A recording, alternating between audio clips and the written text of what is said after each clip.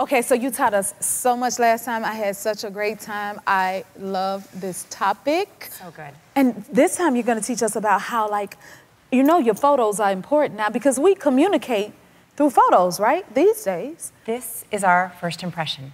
We used to be able to show up in a room and say, "Hi, nice to meet you." Everyone's Googling everyone. I Google everyone, yes. Right? So your first impression is happening the moment someone sees your profile, less than a second.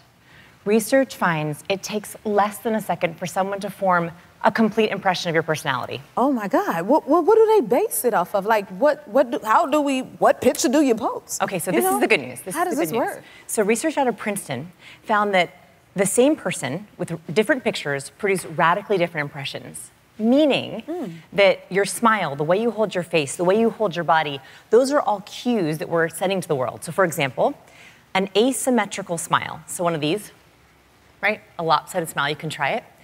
This is no, don't do it too long. Don't do it too long. Okay. Don't do it too long. So this is the universal expression of contempt. So I want everyone to do a profile makeover.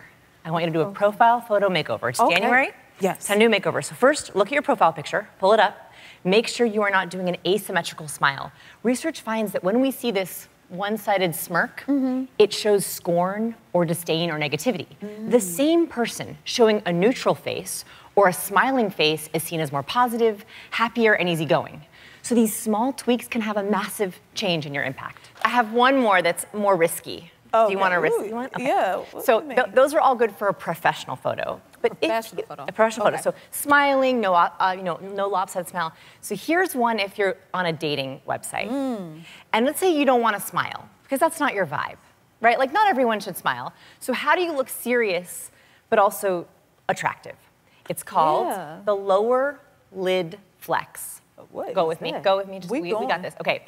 So I want you to try to see something far away. You kind of harden your lower lid. Harden your lower lid. Just wait. Can you see it far away? I'm trying to be serious. Hold on. Yeah. Okay. Lower lid flex. Harden that lower lid. This on every Sexiest Man Alive issue. Every man is going. Do I got it? Yeah. You got it. She's got it, right? She's got it. Lower lid flex. You got it. I love this. That's it. That's it. If you like this video, smash that like button and subscribe to the Jennifer Hudson Show YouTube channel. Check your local listings or visit jenniferhudsonshow.com to see when you can watch full episodes in your area. And don't forget to sign up for the newsletter.